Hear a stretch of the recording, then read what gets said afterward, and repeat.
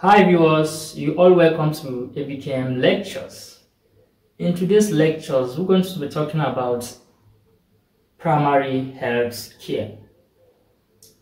Primary health care is the type of health care given to a people at grassroots level. What do I mean by grassroots level? Meaning people of the community.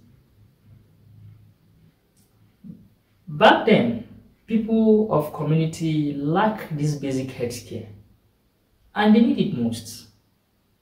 Not until in 1978, both the UNICEF and the WHO put their heads together to organize a world conference under the leadership of Mahla, which is the Director General of WHO as of then. This conference includes 134 countries, including Nigeria. The aim of this conference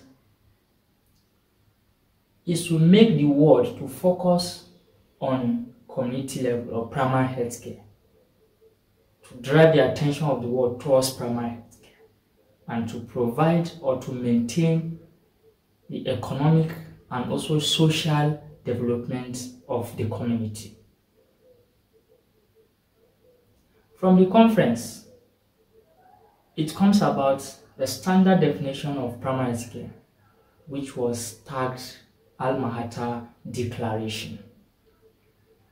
And here is the definition. Primary health care then was declared as an essential health care based on practical, scientifically sound, socially acceptable method and technology, made universally accessible to family, to individual and family, through their full participation and involvement, and at a cost community and country can afford, and maintain at every stage of their development in the spirit of self-reliance and self-determination.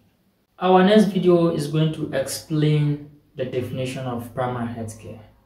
Please don't forget to follow us on our YouTube channel, like, share and subscribe at ABKM Lectures. Also on our Facebook page at ABKM Lectures, and also our Instagram handle at ABKM Lectures.